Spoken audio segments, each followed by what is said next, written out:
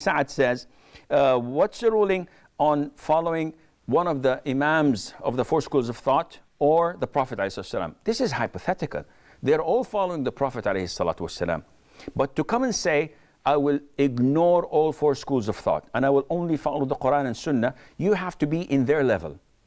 Yes, if you're a student in knowledge and you know fluent Arabic and you have the necessary tools to look into their schools of thought and filter it and reach what is most likely to be authentic according to the Quran and Sunnah with the understanding of the Salaf, then go ahead. Other than that, no, it is